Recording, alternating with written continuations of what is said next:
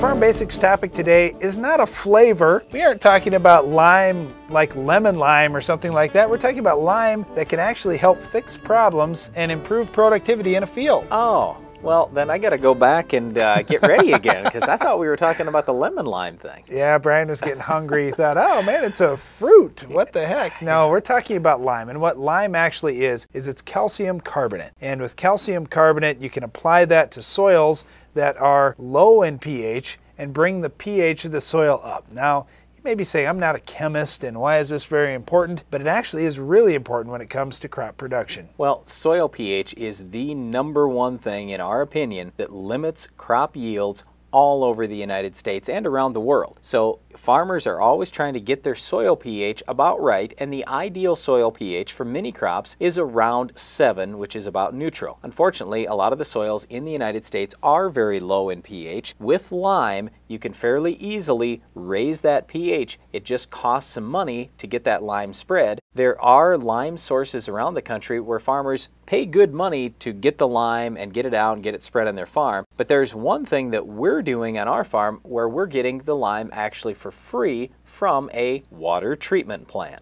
We do get some lime from a water treatment plant. And when you think about water, a lot of times with hard water, you have a lot of calcium that you have to get out of that water. And you actually will get some calcium and carbonates out of the water as well, and you end up with calcium carbonate, which is lime. Now, the only trouble with taking that water treatment plant lime for farmers is sometimes you also pull some heavy metals out of the water as well, and you really don't want that. So you have to test that lime to make sure that it has the proper analysis to be useful for you on the farm. Just to give you an idea what we're spending on our farm to do this, we're putting out about 6 tons of lime per acre. We'll probably only spread that lime on our fields once every, let's say, 4 years, and it's costing us around $30 to $40 an acre to get that done. So just simple math, let's say we were doing it once every 4 years and it costs $40 an acre. In other words, we're spending about $10 per acre per year to help keep our soil pH up near that 6.5 to 7 pH, which is ideal for crops in our area. Now, one thing about that, when you get that soil pH right to a neutral level,